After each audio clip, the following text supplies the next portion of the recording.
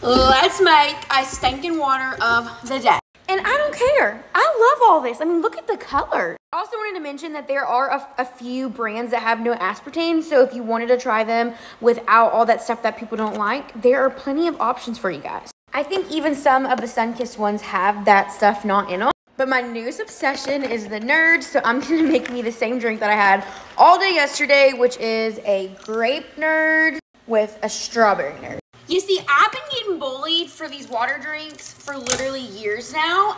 It's now just a cool trend, but I used to do these drinks all the time, and people would literally attack me, and now it's like a cool trend, so it's like, am I still gonna get bullied for it? Probably, but like, I don't care. I personally feel like it helps me get my water in more because I'm not gonna drink plain water. I'm sorry.